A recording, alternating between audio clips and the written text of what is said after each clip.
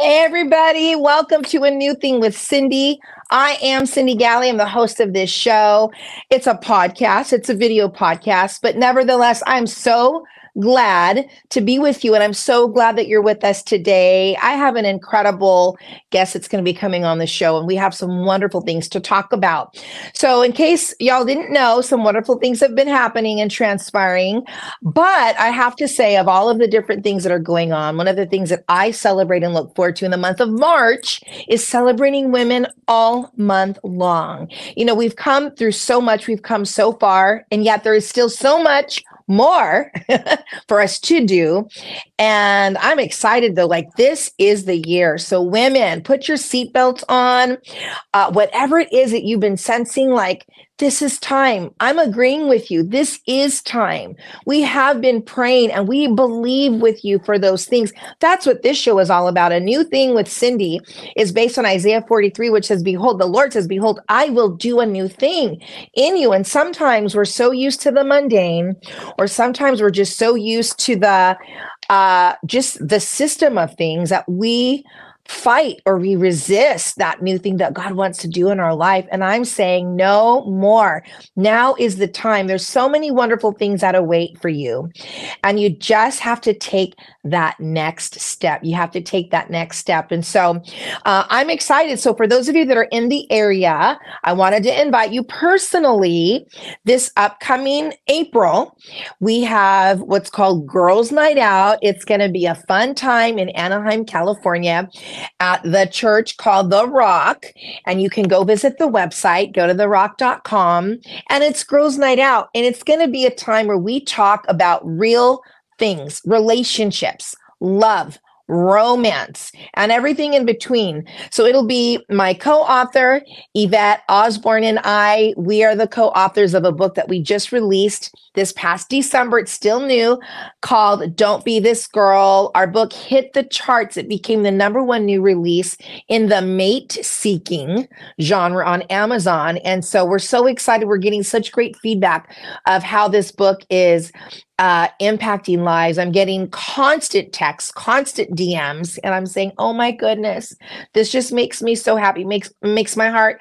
And I know that it makes Yvette's heart so happy as well. So if you're in the area, come and join us. There'll be a book signing, but also it's not just going to be Yvette and myself, but it will also be Pastor Kimberly Dearman, Pastor Terry McCauley, Pastor Marlene Dearman, and dear friend, Christy Mireles. And she's been a guest on the show. So has Kimberly. We'll have some giveaways. There's going to be some fun photo booth things going on. We have live music as well from musical artist Ariel, who is incredibly gifted, anointed, and guitarist and singer, songwriter. Girls, it's just going to be a fun time. You're not going to want to miss this. So get your friends. Hey, and also it's free. It's free because we love pouring into women. And so I'm just so excited that I can announce that today and let you know that April 5th, save the date and go to therock.com. Just keep on the lookout until there's a place that'll give you to register. Then go ahead and register, but it's free. It's a free event. Ready for real talk on love, romance, relationships, plus unforgettable fun. It's our very own Girls Night Out here at The Rock Anaheim with Kimberly Dearman, Terry McCauley, Marlene Dearman, and the authors of Don't Be This Girl, Cyndi Galley, and Yvette Osborne. Ladies of all ages from high school and up are welcome. Join us for shopping, photos, giveaways, book signing, and more. Save the date Friday, April 5th at 7 p.m. for a memorable night of fun. And so that's one thing. And then the next thing that we have will be also in the month of April, but it's at the very end of April. And for those of you who love the state of California, such as myself, I'm inviting you all to join us. It's a time where we're going to be honoring women, distinguished women in the state of California for doing incredible things, everything from education and nonprofit to media, government. And it's just going to be a beautiful time. It'll be at the Nixon Library, Saturday, April 27th. And so you can get more information by heading on over to sheleadscalifornia.com. fullest.com. You'll see the event. And listen, for those of you that are prayer warriors, every Thursday morning at 6:30 a.m., California, Pacific Coast time, we pray for the state of California. We all come on Zoom where all the cameras are off, so you don't have to worry about that. Cameras are off. But we pray for the state of California for a half an hour, and we cover different things. We pray for our governor. We pray for our legislative government. We pray for the kids, for the youth, for the ministries, for the church, just for the people, that there'd be revival in the land, that there would be breakthrough. How many of you know that people struggle with stuff?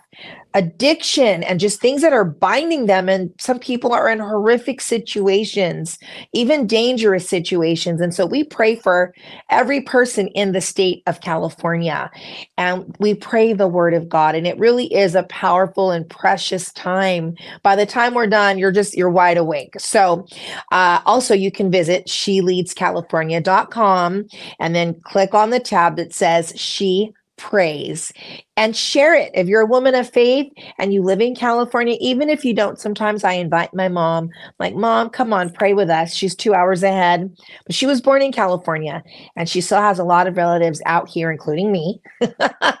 So come on, visit sheleadscalifornia.com. Join us on the 27th. There is a cost to attend, but it will be a beautiful honoring event where we really honor women.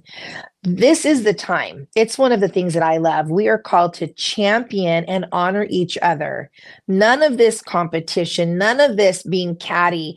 I said it the other day, and I don't remember if I was on a podcast or what, but I just remember saying the days of Mean Girls are over. Like, yes, there's a musical, and yes, once a year there is that show, the movie that everybody loves to watch over and over again. But the days of Mean Girls are done. Nobody likes Mean Girls. Nobody. So if you're a mean girl, time to jump out of that club and let's say, hey, let me work on myself. There's some issues that I've got going on here that need to be fixed, because nobody likes a mean girl. And you want to sow the good stuff. You want to sow seed that's good seed. The Bible says that which a man sows, that he will also reap, or in our case, she. So that which a woman sows, that she will also reap. So let's sow good, beauty, love, kindness. Proverbs says it of the Proverbs 31 woman, that the law of kindness is on her tongue. Let that be said of you. Oh man, she's got a kind tongue. The things that come out of her mouth are good. They're life-giving. Death and life are in the power of the tongue, and those who love it will eat its fruit. So come on, join us, be women of prayer. And if you're in the SoCal area on Friday, April 5th, come and join us for Girls Night Out, where we're going to hang out and we're going to have real talk conversation about love, romance, relationships, everything in between. But I guarantee you, it will be a night of unforgettable fun, and it's free, Okay. So how many of you are ready for our next guest? No, not even our next guest. How many of you are ready for our guest? I'm ready for our guest, not just our next guest. So she is incredible. We have had her as a guest on A New Thing Live before. And I'm going to read a little bit, an excerpt, a quick question that's going to bring her out on the stage.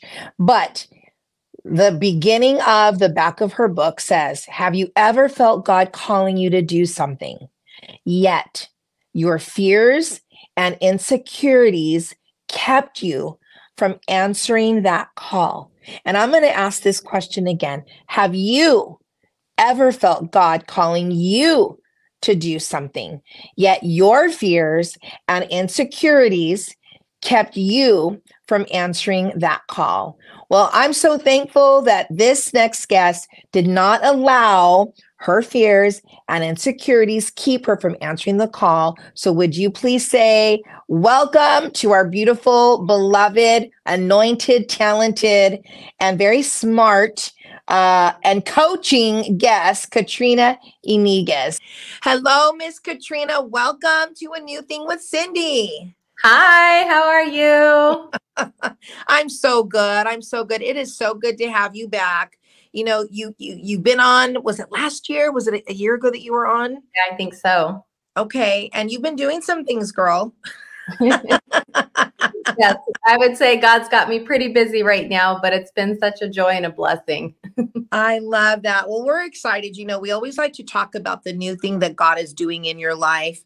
And it's very evident, like, okay, so last year we were celebrating your obedience over fear, but now you've just recently released something else that we get to celebrate. So you've got some new. Can you tell us all about it? And congratulations, by the way. Thank you. Yeah. So March 22nd, I just got this in. So you guys are actually the first to see it. I haven't even shown my audience that I got this in yet. So oh, wow. This is the proof for the study guide that came out with my book. I had ladies that were asking, hey, they got my book. They loved it. Great feedback. And they're like, can you write a study for this? And so that was not my intention originally. And like I said, God's had me pretty busy doing other things. This was one of those. So I spent 5 months working on writing that and taking a group of ladies through that study. And now we are on the verge of publishing that on March 22nd.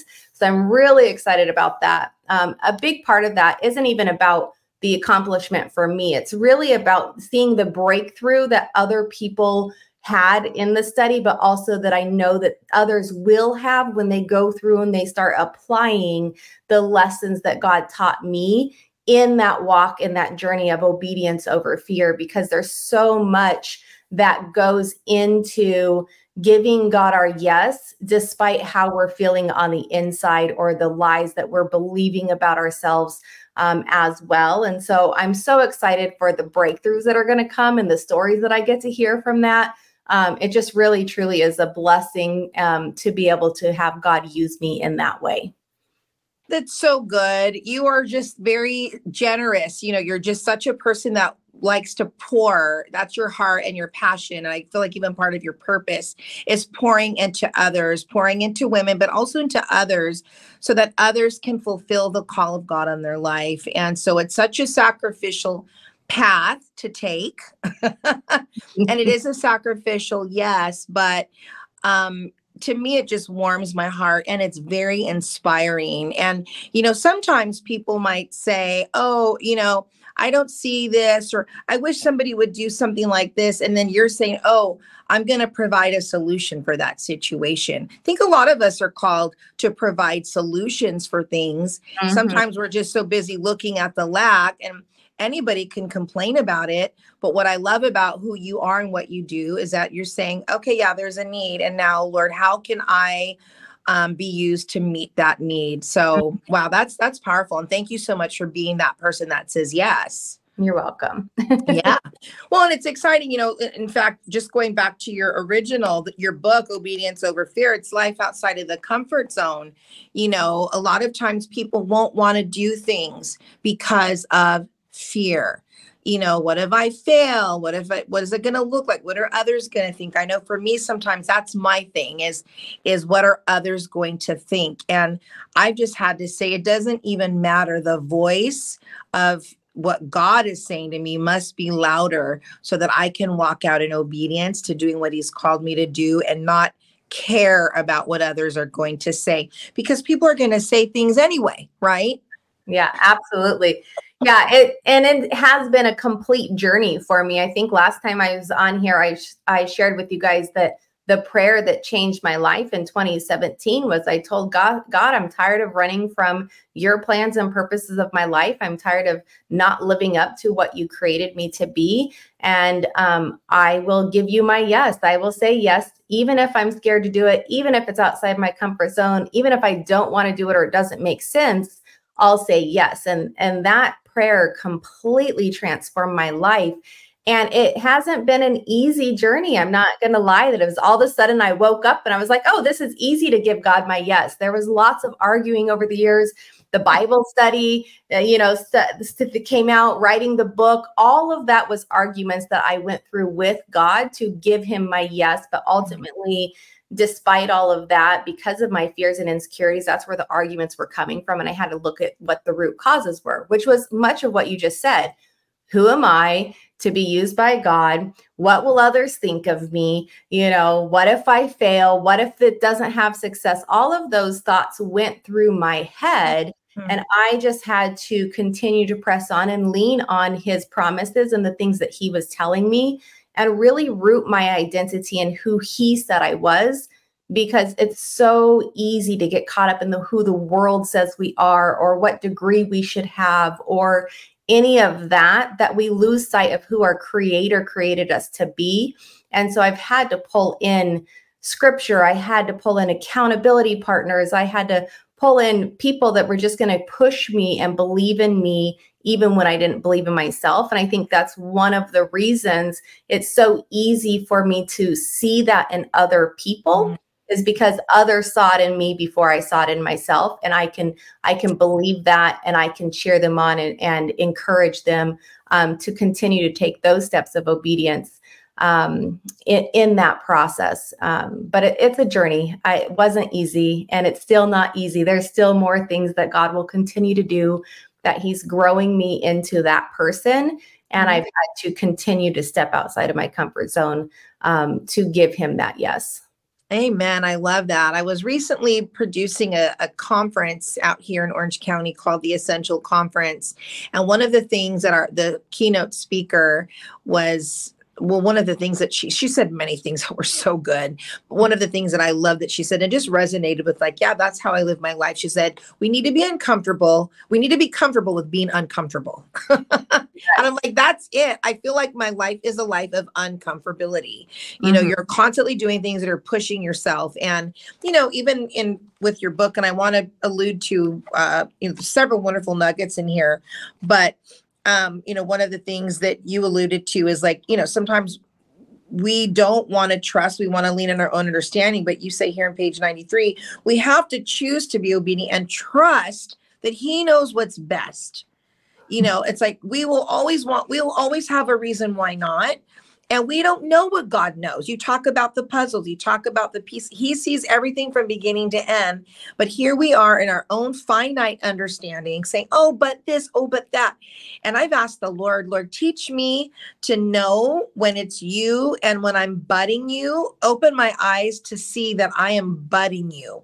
So usually by the second or the third, but God, I'll go, oh, okay. You're budding God, you know, because what do I know? I know nothing. I know nothing. And I love this. You say here, if you feel prompted to do something and it scares you, again, you're feeling uncomfortable. Oh, this is uncomfortable. I'm not used to this. I don't know what this feels like. I don't know what this looks like. I don't know what's on the other side of my yes. But if you feel prompted to do something and it scares you, pay attention to it. So good. I think a lot of times people will hear something, and because it scares them, that's it. They shut it down. People don't like to live outside of what's comfortable. Oh, and that is so true, because, and I was there. I'd hear things like that. And I've done a lot of reflection over the years of, after saying that prayer, of like, okay, was this something that was in me as a child, as a teenager, as, you know, and, you know, I think that because of fear, or because I thought what others thought about me, there were things, example, songwriting, okay, or even singing, where, you know, as a teen, somebody else got picked over me to lead a song. And it just stuck with me that I felt like, okay, I'm not a great singer. And that's not who God created me to be. But I think I just pushed anything else on singing and songwriting down from that. And so there's a lot of reflection that goes into that whole, it scares me. And so I'm not going to do it. I'm stuck. I'm paralyzed because of it, or I'm just going to dismiss it. And that is oftentimes why I said in my book, where we need to really pay attention to that, because if it's not your thought and it's not a direction you would choose to go, in my personal opinion, I truly believe that is one of the ways God is speaking to us and saying, hey, this is what I want you to do. So when it's not coming to us because it's like, oh, I would love to just do public speaking and be on a stage. That was never a thought of mine. I'm not going to lie. Like, that has always and still does terrify me. That said, that thought of God saying, I'm introducing you on a stage as a speaker, author, singer, songwriter, terrified me. That would have never been my thought. And that's when I immediately went to and got an accountability partner to hold me to what God was asking me to step into. And so that's why that comes from a very big part of stepping out and saying, this is not my thoughts. This is definitely God's. And do I have a choice at that point to make? Am I going to give God my yes and step into the unknown, get uncomfortable, overcome fears and insecurities? Or am I going to sit in my comfort zone and just go on with my life, but never fulfill what God has really called me to do, or even the purpose of my life? And there's a scripture in, oh my gosh, I just forgot it. I think it's Isaiah. I have, let's see. I have my Jeremiah 1:5. Before I formed you in the womb, I knew you. I set you apart. And that scripture holds so true, and something that I pull on when I'm starting to self-doubt and think about what others think of me. Like, no, God created me with intention and purpose. And one thing you'll hear me say a lot is, you're valued, you're loved, and you matter. And I truly believe that. And that comes from knowing that my identity is in Him, and relying on scriptures like this when I start to self-doubt to get me to move forward. That's so good. I love that. And thank you so much for sharing that. You know, it's so interesting. I couldn't agree with you more. I feel like one of the reasons why people don't move forward is because they don't feel valued, and they don't feel like they matter. They don't feel like their words matter, maybe even their message. I know I have to fight that sometimes. It's like, you know, at 54 years old, I'll hear this little whisper saying, nobody wants to hear what you have to say. Nobody, you know, and it's like, there's been times where I have, like, in tears, pushed myself forward to do what I'm doing right now. And I'm like, that is a lie. This is what God put in my heart years ago, since I was a little girl, and He has led me to doing this even today. So in Jesus' name, I shut that lie in the name of Jesus. We have to rise up with our mouth. Otherwise, we will be bullied by the enemy into a corner, allowing us to feel the fear and to be intimidated, and to when you allow those lies to continue to bombard you and come at you every which way, and we're not speaking the word of God out. We don't have that accountability. You talked about that accountability. That's huge. Having someone to hold you accountable to doing it. And this is one of the things I love about who you are. You know, you're a coach, you know, you train people. It's like, coaching is important. If you feel like I can't do this without a coach, then by all means, get a coach. Get that person who's going to be in your corner saying, come on, you can do this. You got this, you know. And, you know, in your book, and I want to talk a little bit about the workbook as well, but in your book, you talk about how, like, you're not going to go out all of a sudden. God's not going to put you out in front of 10,000, 100,000 people. No, He does it in increments. And I think you and I can both look back and see how He has brought us through, you know, speaking, you know, when I was younger, to smaller crowds, and now the crowds have grown. And yes, there's always that sense of, like, with fear and trepidation, because you want to be sure that you're bringing this word that's, you know, truly from God, and it's going to empower. Is this the right word? Am I going to deliver it the right way? And you don't want to mishandle the word of God, but it's a different kind of nervous. Now it's still, again, you step into that grace that He's given you, but you have to go from glory to glory. And I always remember, and somebody just mentioned it again this past week, but I've always loved that whole idea. Well, Lord, what do you have next for me? And I've always said, if He's silent, it's because He needs you to do the last thing He asked you to do. He's not going to give you the next until, and it would be like that in the natural. If we're walking and we're, you know, to go from here to get to there, I have to take the steps in between here to get to over there. If I don't take the steps, then what am I doing? I'm just stuck, and I'm standing. I stay standing right here. No, I need to take the next step to get to that other to be able to get to the point that I want to get to. And so leading me now to your book, to the workbook, I love that, because now you're giving the individual the opportunity to apply and to reflect, to write, to journal. I haven't seen it yet because it's not released yet, but I just know that this is, this is what your workbook is going to have you do the work. Yeah. Which it just so, and I always tell people, you have to be willing to do the work. I love that. So, and there's, oh, go ahead. No, I was just going to say, it's going to be available though in March. You said March 22nd? March 22nd. Okay, wonderful. So go ahead. So yeah, in that study guide, I use part of that personal study time is that you have weekly overcoming fears action challenges. And these are definitely, and God grew me as I wrote this. I was like, okay, well, I have to also do these things because I'm facilitating this life group on, this study as I was writing it. And God grew me in those moments, but we're only going to grow if we're willing to do that work. So going through a study, and that's why I believe that if we do the work, we're going to see transformation. We're going to see breakthrough. And the study is really designed for that.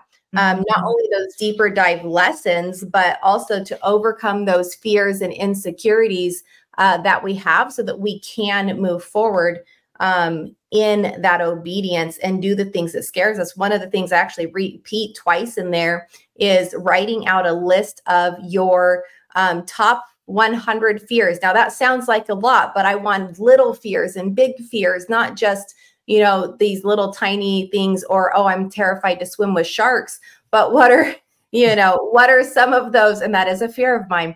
But what are some of those fears that you have? Is it public speaking? Is it, I'm scared to sleep with my foot uncovered at night? Like little things, because God can teach us as we start overcoming those. And then later on in the study, I come back to it. I'm like, if you haven't overcome those top fears that you chose in the beginning, what do we need to do? And if you did, let's celebrate. And then let's pick the next things. The other thing in there that I talk about, and there's several challenges in there. It's a 16-week study. So there's lots of challenges. But one of the things is, what are the lies that you are believing enemy is saying about you? And then to go and find scripture to support that and to defeat the lies. Like you were just mentioning, you have to speak that word and speak that truth and say, no, that's the lies the enemy is saying, and I don't have to believe it, and we need to squash it. Right. And scripture is a great tool to be able to overcome that and stop believing those lies. And the study will help with that as we take you through that.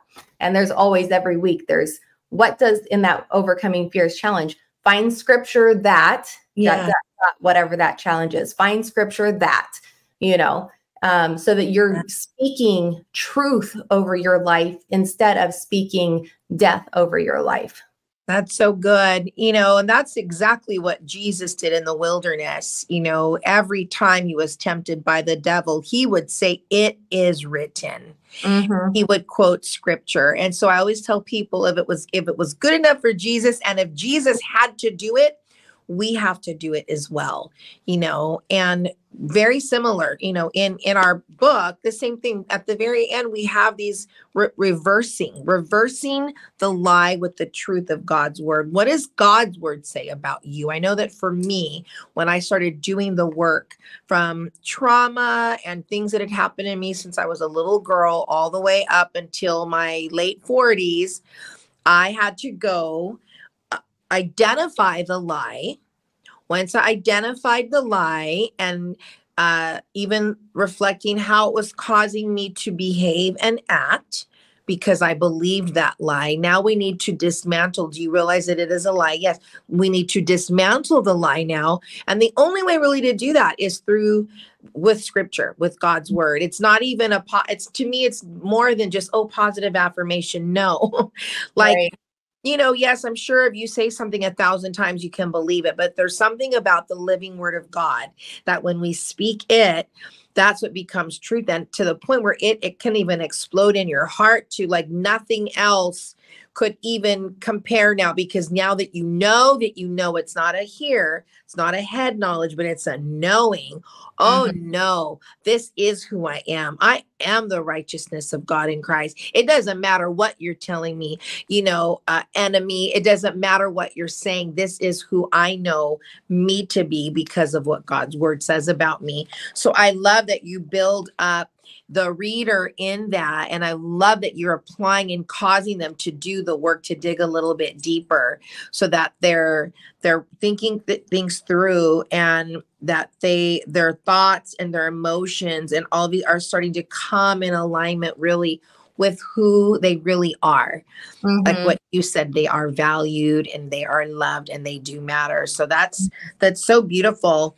This being National Women's History Month, who are some of the icons, or even now, who are some of the women that you would say that you just really look to and say, I look to these women because of who they are and how they've impacted my life? Because you're clearly impacting the lives of others. Who are some that have impacted you? Wow.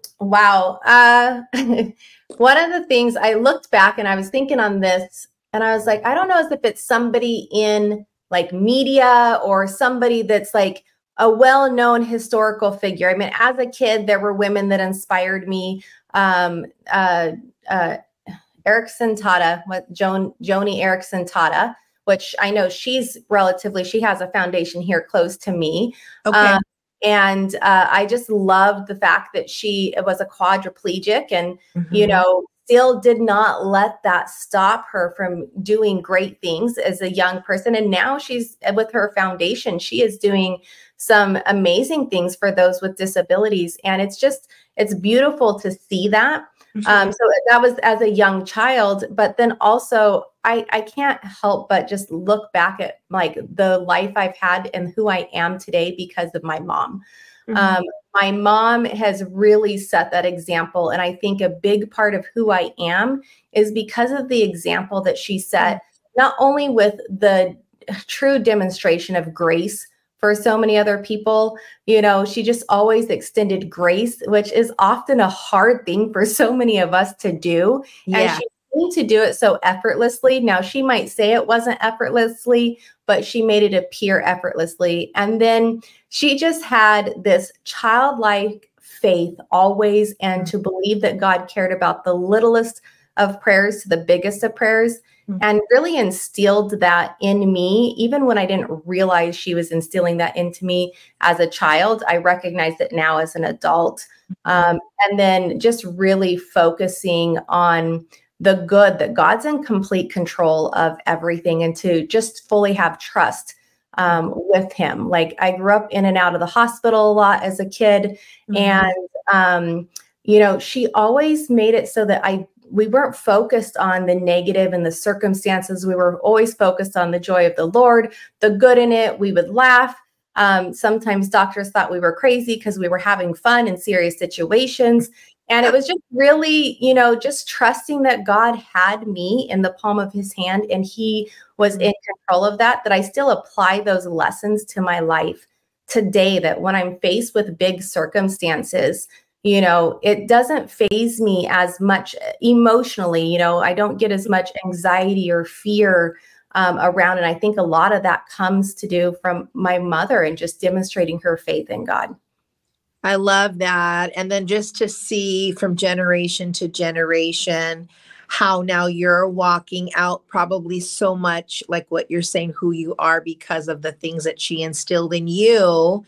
And now it didn't just stop there. See, this is what I love about this is now it's become a part of your mom's legacy, your book, your Obedience Over Fear, the new workbook being released March 22nd. That to me is even a part of your mom's legacy and who she was to you and what she instilled in you. And now you're championing others to also have that same positive outlook in life, and you're championing others to say, come on, you can do this. You can do this. You have what it takes. Let's do the work together. And you're not just saying, oh, come on, man up, just get it, There's that side of you that is a very caring and sympathetic, and you're saying, come on, like I'm providing something for you to be able to come up and do what you're supposed to do, what you've been called to do what you've been created, what you've been gifted to do. I know I love sharing that scripture, Jeremiah 1, with the young ones that I mentor, because especially in today's day and age, I think sometimes some of the messages are so loud and so confusing. And this is not for this topic, so we really won't go there, but I try to remind them, this is what God's word says about you. You are called. You are set apart. Even when you were in your mother's womb, yet unformed, God already knew you. So just continue to lean into that and say, Lord, what have you called me to do? Who am I? Who am I? Who did you design and fashion and create me to be? And I think if we encouraged our kids to do that, we wouldn't see all the mental health issues that we see today. Yes, it would still be a thing, but I feel like it's so prevalent in part because of all the confusing messages that we are sending to these kids. It's like they're not even able to grow up the way that we did growing up. But I was just allowed to be a kid. Like, I just was allowed to be me. And in all my, did I have a tomboy season? I absolutely did. There was even one season, Katrina, I had my hair cut like a boy, not because I identified with the boy, but because I was so in love with Michael Jackson that I wanted to look just like him. So I begged my mom, please cut my hair. I want an afro like Michael Jackson. And she just didn't want to do it. I had cute curly hair. My hair was mixed and it was just so cute and curly. And I said, oh, please cut my hair like Michael Jackson, please. So she finally did. And she had to go get they said, you need to buy a pick. You need a pick, so she was doing all these things. They didn't have mousse back in the day either. And then I loved my hair and I loved my look until I heard somebody tell my mom, you have the cutest little boy. I cried. Oh. I cried so hard. I said, Mom, please, I want my hair to grow back, but just allowing me to be a kid, allowing me to be a kid. I wasn't identifying to a boy because I had a boy haircut. I was identifying to the love that I had for Michael. And so I just feel like some of the messages that come now at these kids are so hardcore. So it's what I love about you sharing Jeremiah 1. And I know recently we were talking just about those still small voices. We talked a little bit about it here. Like if God is speaking to you to, listen to it, pay attention to that. And just in that same line, we were talking recently about, when God speaks, sometimes it's not in that loud and that obvious, but sometimes it is in that still small voice. Can you talk a little bit about the power of heeding the still small voice that is the Lord? Yeah. So many people ask me all the time, like, well, how do you know it's God speaking to you? And a lot of times it is a sense of peace. Sometimes I hear things, sometimes it comes up in scripture or in a message on a Sunday or things like that. But going back to something you and I said earlier about paying attention when it doesn't make sense to us, that's often when it's God speaking to us. So just recently, this is a funny story. I'll try to keep it a little shorter, but give you context just on how important it is to pay attention to the little things that don't make any sense to you and trusting that it's the Holy Spirit speaking to you. So I was at a conference back in October and I went to get food. I was with my brother and his wife, and I paid for my food and went over and I got, silverware, and he was behind me getting ready to pay for his food. And I grabbed my fork and I started and napkins, and I started to walk away. And as I started to walk away, I heard, get a second fork. And I was like, I kind of like, wait, where'd that thought come from? It like really kind of took me back for a second, and this all happens pretty quickly. And I was like, I don't need a second fork. Why would I get a second fork? It's not like I'm going to drop my fork on the floor or anything. Maybe I will. I don't know. And I dismissed it and I started to walk away again. And I heard get a second fork. And this time it was a little louder, still quiet, just more or less like a thought in my head. Right. And I was like, fine, maybe I'm going to get back to the conference and somebody's not going to have had dinner and I'm going to be able to give them a fork that's not used by me and they can eat and share my food with me. Right. Trying to figure it all out. I'm trying to figure it all out. Like, it doesn't make sense to me of why I need a second fork. And so I get my food, my brother and I, we head out to the car. My sister-in-law is driving. We're trying to like rush to get our food eaten because we have a very short dinner break because we went over. And so I grab my fork out of the bag and I scoop up food and I go to take a bite. And my brother goes, they didn't put a fork in the bag. Now how am I supposed to eat my food? And I said, because God told me to get a second fork, and I handed him my fork.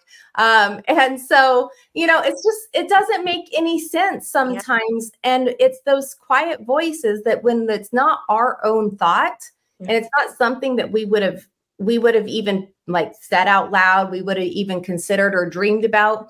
Oftentimes it is the things that we really need to pay attention to. And I can't tell you, God's been teaching me in this season right now to really listen to those little still quiet voices. I can give you countless stories of times like that I listened and times that I didn't listen. Yeah.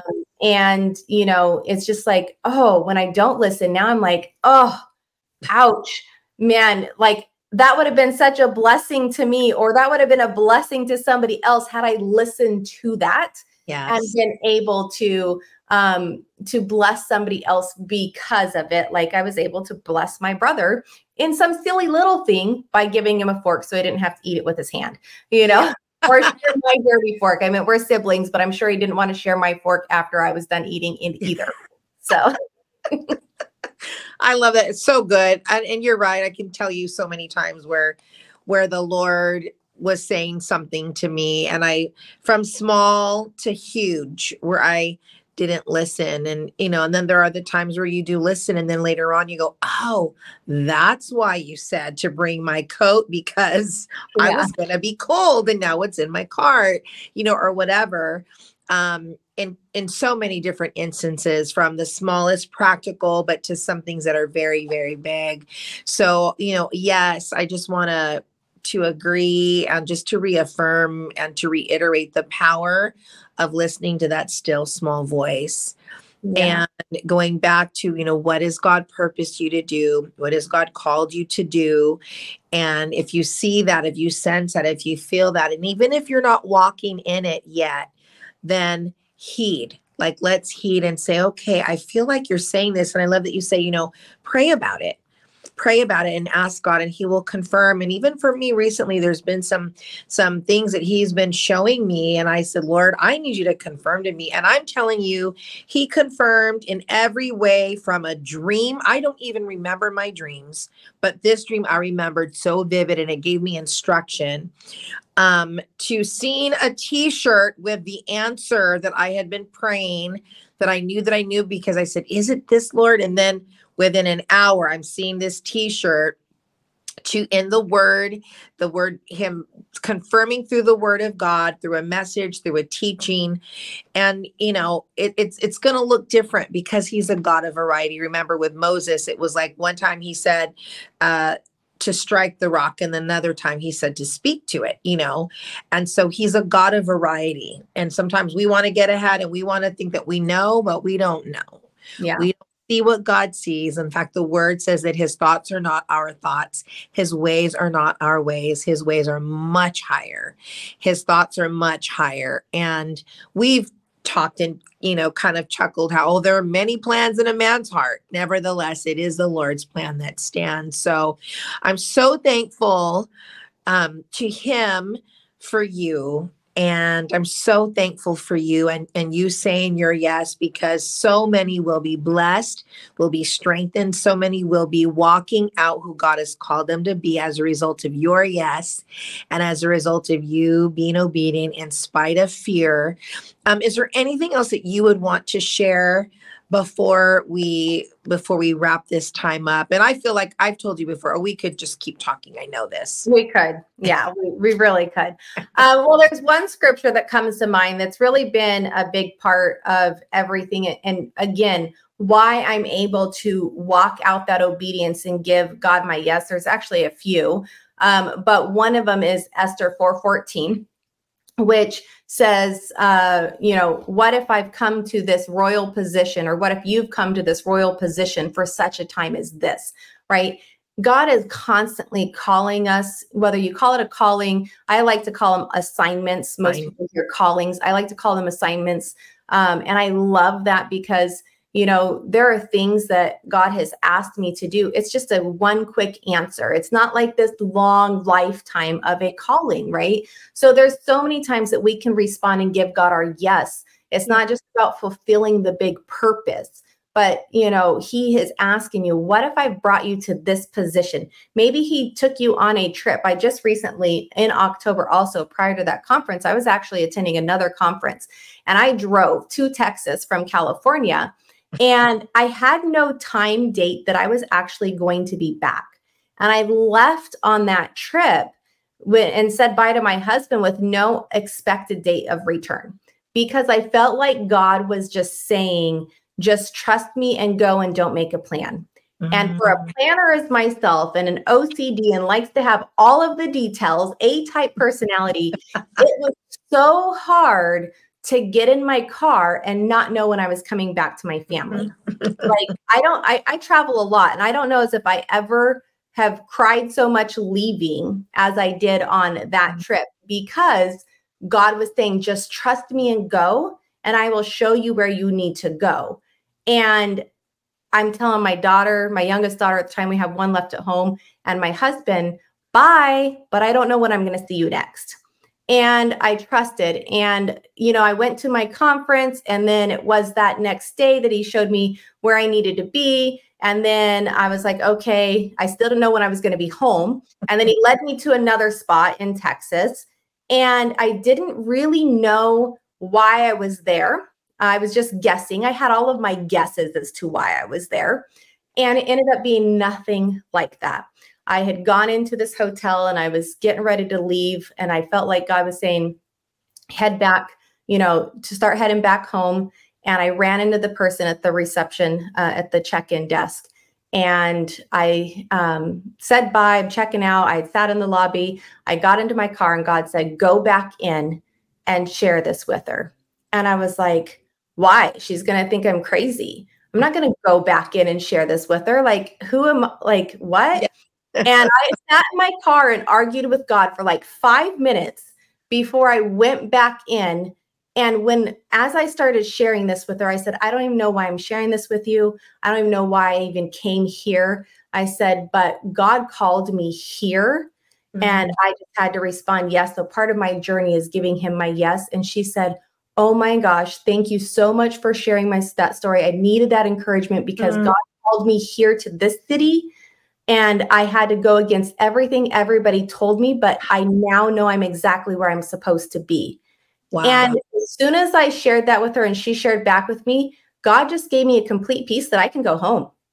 Wow. It was one encounter. I drove a 4,000-mile round trip for one encounter. Yes. And that's where it's so important that we don't have to have all of the details. We don't even have to know what it's going to be like, as long as we're willing to give God our yes and let him work through us to minister to other people, because I don't know what she was facing, but she needed that encouragement. And it took my yes of going there and being there to share and encourage her and uplift her. And that's why it's so important. In the end of my book, I close it out with this statement. I said, I will leave you with one final thought. What if someone else's prayer answer is on the other side of your obedience? Yes. Will you choose obedience to God's call or your fears and insecurities? So good. Such a powerful question. And what a powerful way to end your book. And what a powerful way to even end this time together is that very thing. Again, you're saying that you will leave us with one final thought. What if someone else's prayers answer is on the other side of our obedience, or maybe those of you watching is on the other side of your obedience? So what if you're the answer to somebody's prayer, but you have to obey in order for that prayer to be answered? And then you need to obey God and the call of God over the fears and obey him in spite of the fear. And so, Katrina, would you pray for those that are watching? There might even be some who don't even know the Lord, but would you still just pray? Because I believe everybody watching is watching for a reason. There's a purpose. And I love the part of assignments. It's like, when you're in grade school, you go through assignments, and it's several assignments that help you to complete one grade. Mm-hmm. And then you advance to the next grade. And so maybe for someone watching, it's just an assignment that the Lord is asking them to do. They don't fully understand, but I would love it if you could close us out in prayer, if you're okay with that. Yeah, absolutely. Okay. Dear Heavenly Father, we just thank you for this opportunity to gather together here, to be able to speak to Cyndi's audience, Father God, and be of encouragement, especially in Women History Month, Father God, that we can champion on other women. Let this time together be an inspiration to others to just have that boldness to step out. You say in Joshua 1:9, you said, "Have I not commanded you to be bold and courageous, Lord?" You are asking us over and over again through scripture to give you our yes. And I just pray that no matter where we are in our walk, Lord, you just help us to take that next level, that next assignment, and to pay attention to those still, quiet, small voices that don't make any sense to us or might even scare us to death, Lord, that you use those, you speak to our heart, you help us squash the lies of the enemy by digging into your word, Father, for your promised scriptures. And I just ask that we have a heart that says in Isaiah, where you say, whom shall I send? And we have a heart posture that says, here I am, Lord, send me. Let that be our prayer. Let that be our yes to you, so that we can be used by you, that we can be the answer to somebody else's prayers and be a blessing to others, encouraging them, building them up, and just really fulfilling your kingdom. Your will be done here on earth. We praise you and thank you for this time together. And we ask that you have your hedge of protection around each of us as we go about our days. In Jesus' name, amen. Amen. Amen. Well, Katrina, thank you so, so much. As always, a huge joy having you on. And I just want to be sure to share your information, your website, where if anybody is interested in any additional information or contacting you or emailing you, but it's YKatrina.life. Her website is YKatrina.life. And please, if you're in need of coaching, if you have any more questions about her book, we didn't even talk about the fact that she's also a trainer, physical trainer as well. Over 20 years. Talents and many hats. What was that, Katrina? I said over 20 years now in the health and wellness industry. And that's why, when we were talking not too long ago and you were saying, 4 kids and 2 grandkids, I said, girl, nobody would ever believe that because you look so young. Thank you. Thank you. I'll take that. You're welcome. You're welcome. Well, we definitely will be on the lookout for your book on Amazon, March 22nd.